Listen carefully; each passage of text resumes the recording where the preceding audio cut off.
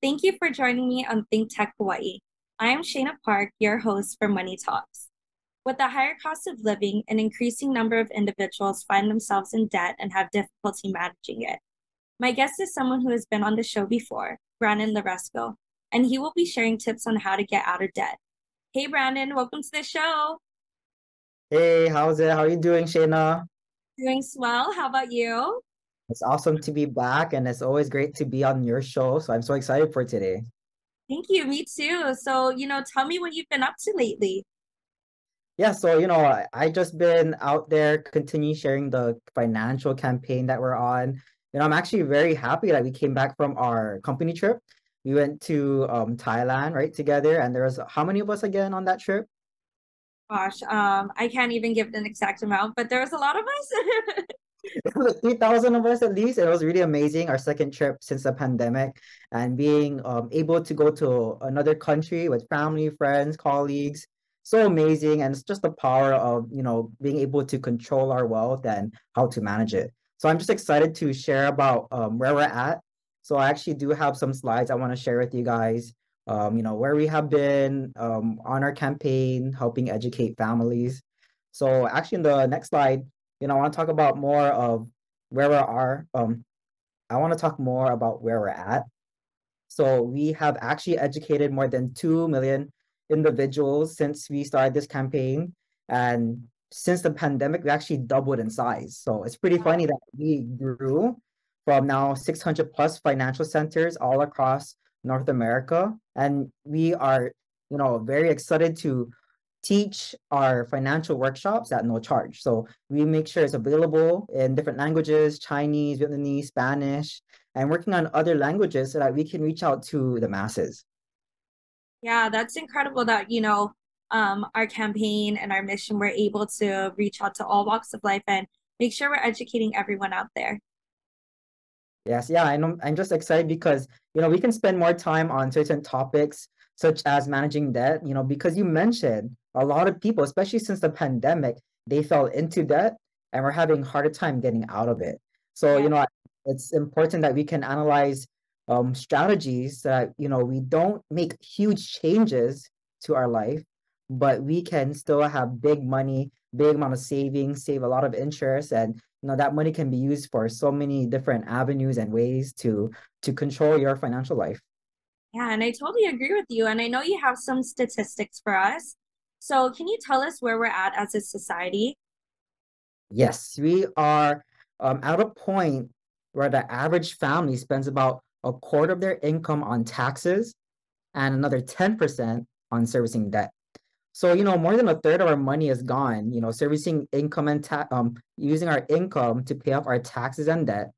And that doesn't even consider the 20% of Americans who use more than half of their income to pay back their debt. So it's crazy to see, how much are we spending to pay the minimum every month or even the interest, the high amount of interest that we're paying over time. But the biggest debt that we do have is student loans. That's pretty huge because the average student may have about $40,000 in debt. I know you do have your own story to share about that as well, Shayna. Yeah.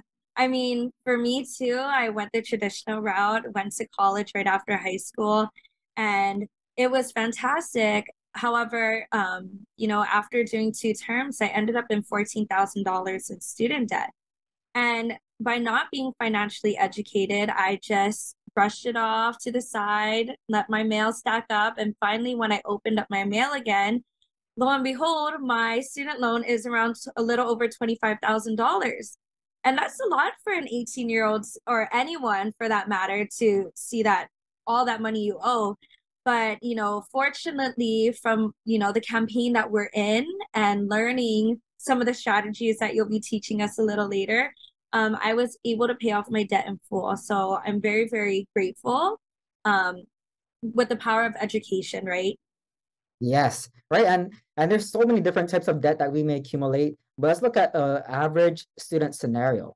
So when we go to college and graduate college, let's say the average we have is about $32,000 in debt. If we just pay off, that 32,000 in the beginning, that doesn't consider the amount of interest that we're going to pay as well. And that's about $8,000, which is showing on the screen. So that's another quarter or third of your money being spent on top of your original loan amount. So that's nearly $40,000 in money you're spending for debt and interest. And it's just crazy to see, how big our interest can grow. Yeah. Yeah. And like I said, for me too, right? From around 14,000, $12,000 for it going all the way to 25,000. That was a lot of extra money I had to pay. And it was just unfortunate because I just wasn't educated. So there was nothing I could do. I had to pay that money back. And that's why knowing less can definitely cost more. But I know you have two methods that can reduce the amount of time to pay off debt. So can you explain more and the differences between these two methods? Yeah, the first one I want to show you guys is the debt avalanche. So this is where you're actually paying the highest interest first. So let's say we have different amount of loans from all the years that you attended college, but we're gonna sort it from highest interest first on top all the way to the lowest interest loan. Now, again, we talk about the standard plan. If you go with FAFSA or you go with whatever is computed from your student loans, they tell you 10 years. Well, if you did the same thing, the 10-year plan, but add just $100 a month to the highest interest first, then you can actually save yourself some time. You'll see yourself paying off your debt in 7 years, and you can actually save yourself $3,000 in interest. And so instead of paying about $8,000, you're paying about $5,600. So this is one of the best ways to save money on interest with a plan to pay off your debt. So again, you sort it out from that order and you do just $100. What is $100 that can do for our debt repayment schedule? And that's just $3 a day, right? I think that's pretty. That's like a cup of coffee, Starbucks, Right, sometimes a a little maybe snack. yeah, just a snack, drinking maybe, someone shopping, maybe an outfit a month. And that's how much $100 can save you. It can save you $3,000 in interest for this particular scenario. But we do have another strategy, and I think we're all familiar with this one. And what is that scenario? This is a debt roll-up plan. This is actually what had helped me pay off my debt faster. And I love this strategy. And please explain more because I know there's a great reasoning why we both love this strategy so much. Yeah, so we do teach our free financial workshops. We want to offer at no charge because the power of learning how to manage your debt is so crazy that we can see, if we are to approach this differently, going from the lowest balance first. So if we tackle the lowest balance loan and we add $100 into that loan first, we actually paid off our sooner. So instead of 2025, you actually pay it off in 2024. So that's 1 year from now, less than 1 year. And then you still save on interest, not as much as the highest interest first, but you still paid a total of $5,900 in interest. So it's crazy to see that, hey, another $100, this is how much sooner you see yourself being out of debt. And this is a great strategy for many people because I think we're all emotional human beings. And if we go on, how we're feeling, imagine if you see you become debt free much sooner. You become debt free instead of 3-4 years seeing your first loan paid off, it takes you just 1 year. Imagine it just takes 1 year to pay off your first loan. Crazy, right? It's amazing. You feel so good. We end up going again. We go to the next time. We're so excited to keep going that this is just emotionally invigorating, and we're just so happy to continue on. So that's why we do push out the debt roll-up plan. But if you are someone who wants to save the most amount of interest and you are very patient, then you can go ahead and use the debt avalanche, which is the highest interest first. Yeah, and I think both strategies are fantastic. However, you are right, the psychology behind money, and we as human beings are emotional creatures. But these two different strategies are making little to no changes in someone's lifestyle, and they have a choice between the two. Do they want less interest, or like the psychology behind it, being able to pay down one debt faster and feeling encouraged to want to keep going. But yeah, these are some awesome tips, Brandon, for someone paying off their student loan. But can you tell me about how this can work for an average American who has a mortgage or a car loan, and maybe some credit card debt too? Yes, so I just shared a little bit about paying off our student loans, but the next slide I want to share is maybe an average American, or what many people could relate to. So what we will have showing is different loans and lines of credit that we have, from our mortgage for our home, right? Bank could be our personal loan, your car loan, and all your other credit cards from your favorite stores, maybe like a Home Depot, Macy's, right? That just says like home improvement or your shopping. So let's say this person, they have $400,000 in debt. Maybe this is not someone in Hawaii because that's not our mortgage. But let's just say, national average, $400,000 in different types of loans and lines of credit. Well, if it takes you $2,800 a month to pay off at minimum, what could $100 do? So if you have that scenario, $100 first, um, that first smallest loan, you end up spending less time and money paying it off. So you can see here on the last line on the bottom, credit card, $100 added to your plan. Instead of 19 months to pay it off, you take 2 months. So instead of about 2 years, 2 months to pay off your debt, and then you live within your means and you move that $100 to the next debt, the next smallest one. And we gotta live within our means because we don't want to spend that $110 somewhere. We want to use it to put back into the strategy, so that over time, instead of 19 months to pay off one line of credit, it takes 19 months to pay off three. So you're already reaching your plan and your dream much sooner. With this plan, the debt roll up, you can actually become debt free in 40% less of the time. You're able to save much more on interest. And you can only imagine what if not just a $3 a day, $100 a month, but what about $6 a day, or a lunch plate a day, $10 a day? How could that go back to your debt roll up, and how much sooner can we be debt free? So I think it's just crazy to see that it just takes little to no change in our finances. That if we spend the time and looking at, okay, if I could save money on eating out every day and maybe eating out once or twice a week instead, drinking less coffee in the morning. I went bought a coffee this morning. So if we can do something like that, how much could we save on paying back interest, and how could that money be used to pay off our other areas, our bills, use it to grow our money, grow our wealth. So I think it's amazing to see this. And like you said, Sue, after you wipe off one debt, you want to have that control, right? Of not wanting to spend elsewhere, or look at it as like an extra hundred something dollars more that you can spend a month since you paid off one credit card debt. And for me at least, I love boba. So I'm kind of shocked at how expensive it is now. I think it was like $8 last time I went back to Hawaii.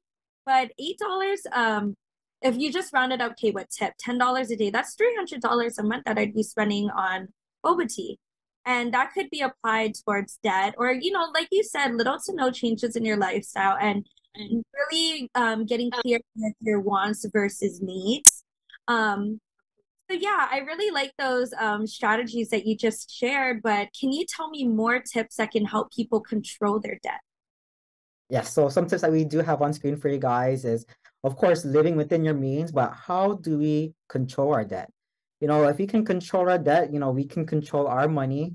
So, some tips I do have is number one, making sure that you can live it within your means. And if I could have you guys watch the next slide, you'll have some other tips, which are, using debit or cash. So it's one thing to not get into more debt, and that could be through habits that we have. If we can use cash, cash is king. That's what we live by. So try not to use your credit card. I know we love using our plastic cards, our friends. If we can perform that plastic surgery, stop using it as often and buying what is necessary instead. We can see how amazing it is, how much money we'll save. And just in general, trying to pay off your debt with the strategy. With the strategy like debt roll up or debt avalanche, you can save yourself 40% of the time, save yourself in interest. But other than the tips on the screen, I think let's just talk more about paying what is necessary. I think it's so funny what you brought up, right? Boba is so expensive, and not just coffee that we spend, is the other different habits that we have, eating out a lot, taking a late night snack. Maybe some people it's the amount of drinks that they have and the smokes that they do throughout the day. That can be crazy amount of spending. And I think it reminds me of a time when I was teaching a class at a local middle school. Did you get an allowance when you're in middle school, Shayna? No, I actually didn't. I actually did start working at a really young age, but with that came learning how to manage my money at a young age too, because if I wasn't getting paid for if I blew all my money the first day I got paid, then I'd have to wait, another 2 weeks to get paid for whatever I wanted. And it really taught me how to manage my spending and making sure, buying what I wanted, but mostly buying what I needed. Yeah, it's buying what we need. But I didn't get allowance either when I was growing up. But I remember teaching a local middle school, and it was crazy to see how much kids are spending, even themselves, because Starbucks is so close to their school. I had this one girl, she tracked her expenses for 1 week, just eating out maybe once, and then all the coffees every day. Kids drinking their frappuccinos. That was $50, and I was like, what kind of kids are spending $50 a week on food, on specialty drinks and desserts? And how could that be used to say if we can save maybe $100 a month for them? That would go so crazy with the compounding interest. Yeah, But and with what you're saying too is that how easy it is to spend $50 at Starbucks. But if we look at that too, I know, the number can be really scary. $25,000 when I looked at it was very scary. But if we kind of look at paying it off as how much we spend, it could be really fun. And it does really, at least speaking on my behalf, it really did encourage me to want to keep going at it because I mean, if I could spend $50 on, say, shoes, why not apply it towards something where I won't have to pay interest for anymore? Interest is money, and I don't think, I took that into account at the time when I was letting my mail sit on the side for a really long time. yes, I know, and I do have one last slide I want to share with everyone. It's about how could we take action. So that would be, taking the time to watch one of our financial workshops that we offer at no charge, because we offer this nationally and locally. So whether it's coming in through an in-person workshop or watching one of our Zoom workshops offered 5 days a week, 3 times a day, nearly, we can help you learn about budgeting, growing and increasing your cash flow, not just manage your debt. You can also learn how to protect yourself, your health and wealth, as well as protecting your wealth and estate preservation and growing that money investing. So, there's so many things that we want to teach and share with others. And, how these workshops, this is not like just a crash course for dummies. It's like something that we got to take our time. And it's just an hour a day. You can finish this in 1 week. You can finish our whole workshop series. And that's just the start to understanding, building awareness, and being able to take time to maybe the first time in our lives, sit down as a family and say, hey, what can we do to budget our money better? What can I do to manage my wealth better?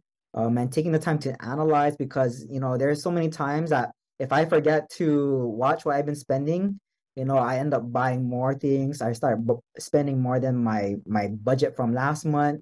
I end up buying subscriptions, and then it starts to add up, and it's just crazy how life can take a turn in how we spend and the direction that we go. And I like how you shared, that we can we can really take action and for ourselves to learn about, different ways to pay off our debt, or even to learn more about finances for ourselves, for the future generations to come. And, maybe start that conversation that wasn't talked a lot about in our household.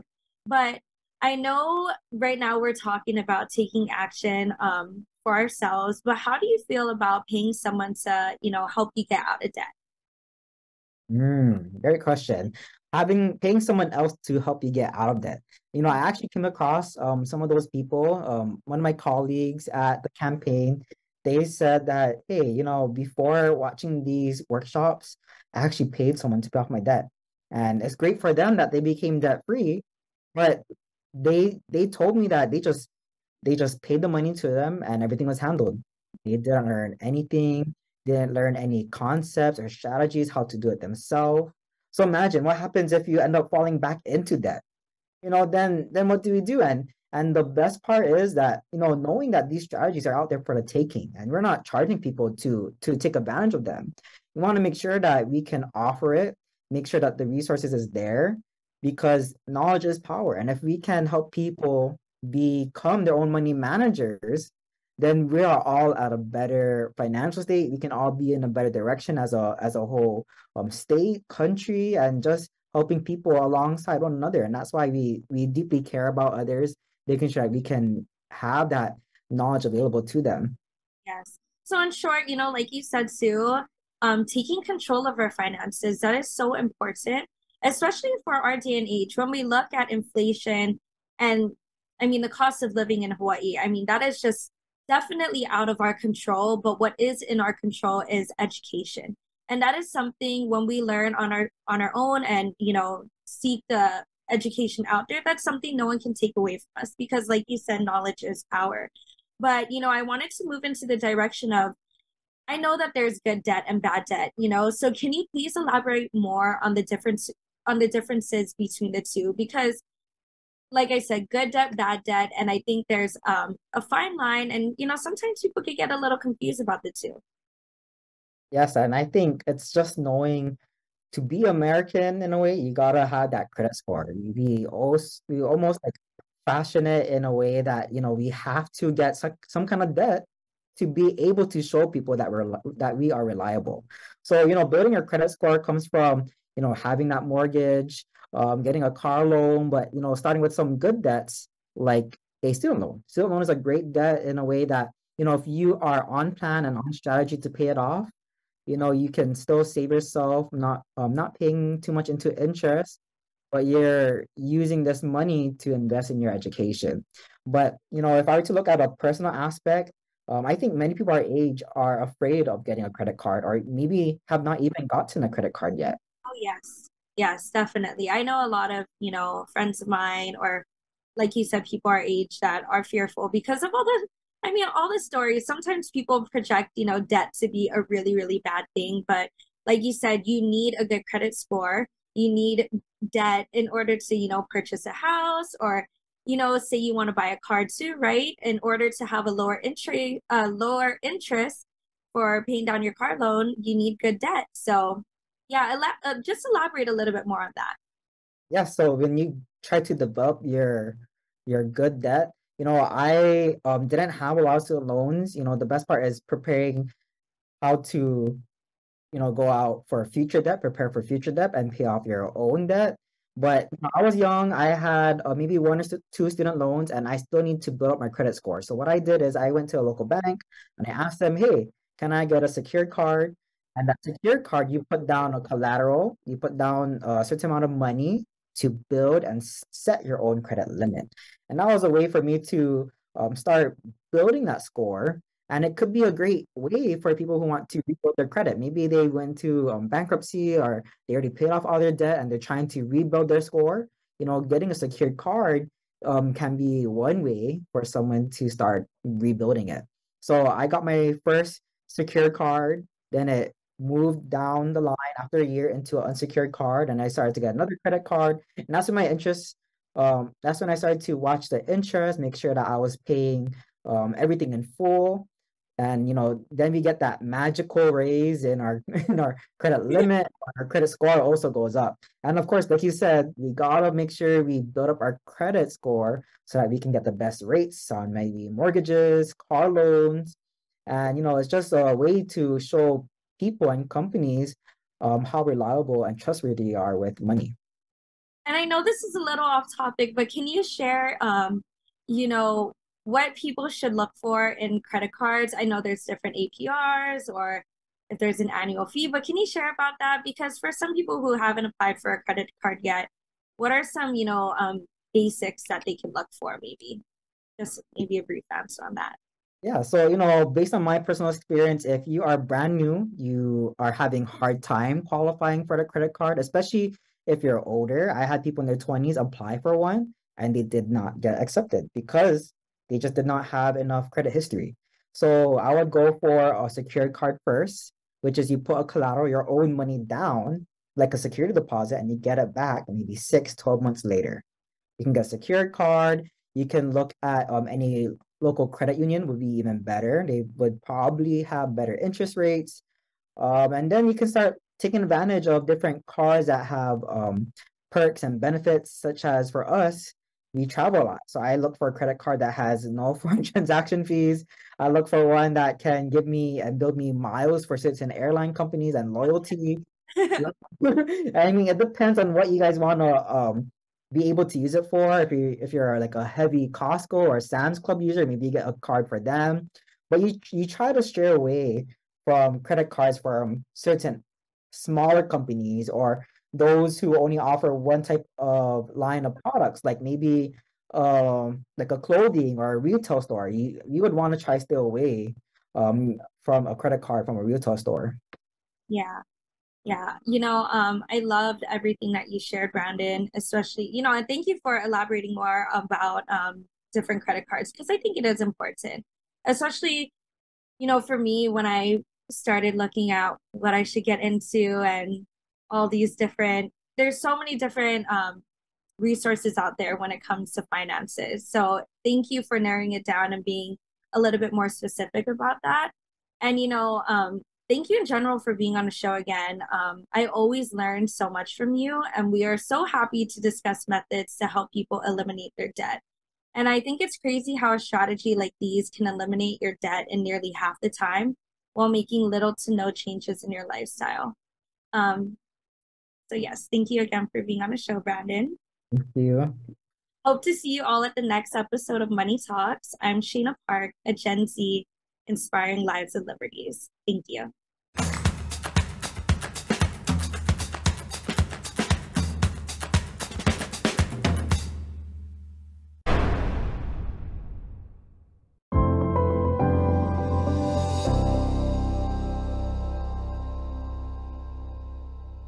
Thank you so much for watching ThinkTech Hawaii.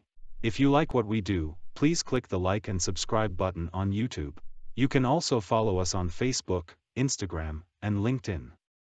Check out our website, thinktechhawaii.com. Mahalo.